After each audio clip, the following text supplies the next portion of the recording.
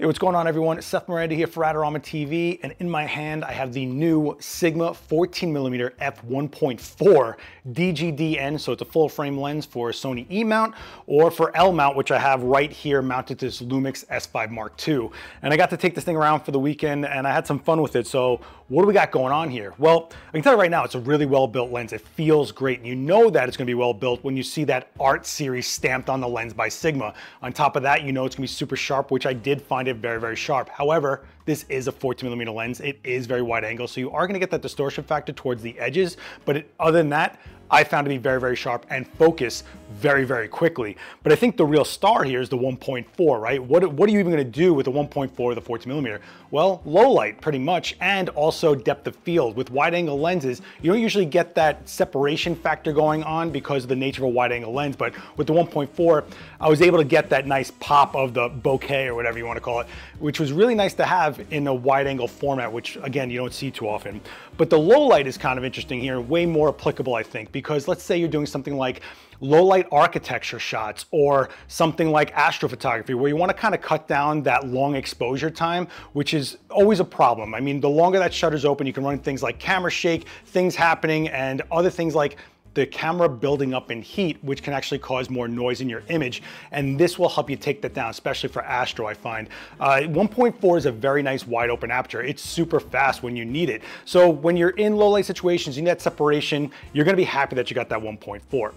On this lens, you've got some things like, I don't know, an autofocus and manual focus switch. You have an autofocus lock button, which is nice to have. You also have the manual focus lock, which means you can get that critical focus, then lock it so you don't have to worry about it, which is another thing that's nice. If you put it on a tripod, it's stable, you get that critical focus, lock that manual focus in, and you know it's rock solid.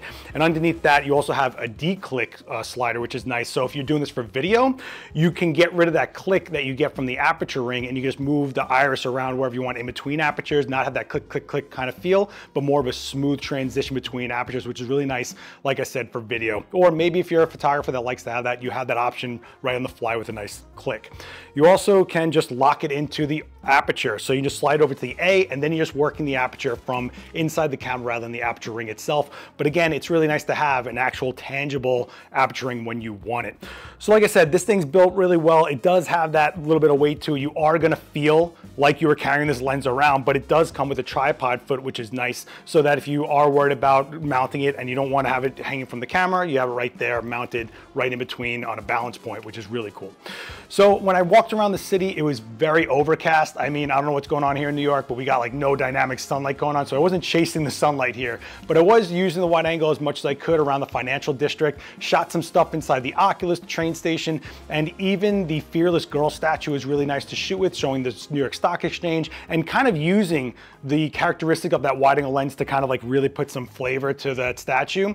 Also went over to the 9/11 memorial and got the entire memorial in one frame with this nice wide angle, and it didn't feel too wide. Like, it didn't feel like it was like fish-eyeing out or anything like that. And you can see in the shots what I'm talking about here. You get the sense of the scope of the size of one of those pools that happens over at the 9/11 memorial. So as a proud New Yorker, it was really nice to walk around with this lens in that area and just get some shots. Also, I had to stop by the Wall Street Bull. I think that was kind of fun, but instead of taking the shot that everyone takes, I got the whole scene. You know, I got the line of people that are waiting for that bull and the people that are posing with it. So, you know, I got that nice wide angle characteristic working for me in that aspect as well. Got some nice backlit roses for the memorial so that I could see what's going on here with the close focus, which I was actually impressed with. It's under a foot. It's almost like a few inches of minimum focusing distance, which is really nice. You get pushed in really close to your subject. And again, with that 1.4, you're able to separate them from that background, letting that go out of focus just that much more dramatic. But what's really cool here is if you close down a little bit, you get 11 blade aperture, which keeps that aperture more round, or rounded rather, and it changes the look of that bokeh to be more smooth, and I guess, I hate saying this word, but like creamy looking, but it really is an aspect, because a lot of times you'll find aperture blades as like 9 or 7, and having the 11 blades really does make a difference in the shape and the look of the texture of that out of focus area. Being that this is pretty ideal for astrophotography, Sigma seems to be really leaning on the fact that it takes down a lot of flaring and ghosting, which I did try out as much as I could in an overcast day, trying to point it somewhere directly at the sun.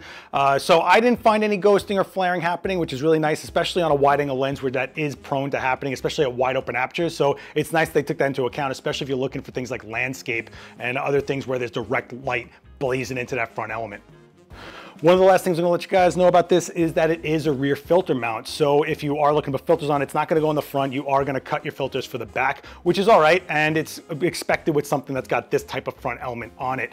Of course, it's built well. It's got that nice ceiling to it, but it's also just built to be a pro lens. So if you have any questions for me about my experience using the 14mm F1.4 DG DN from Sigma Art Series, comment down below. I'll do my best to answer it. Don't forget to like, share this video around, hit subscribe and the bell to get notified when we put up more videos like this, and I'll see you next time. Later.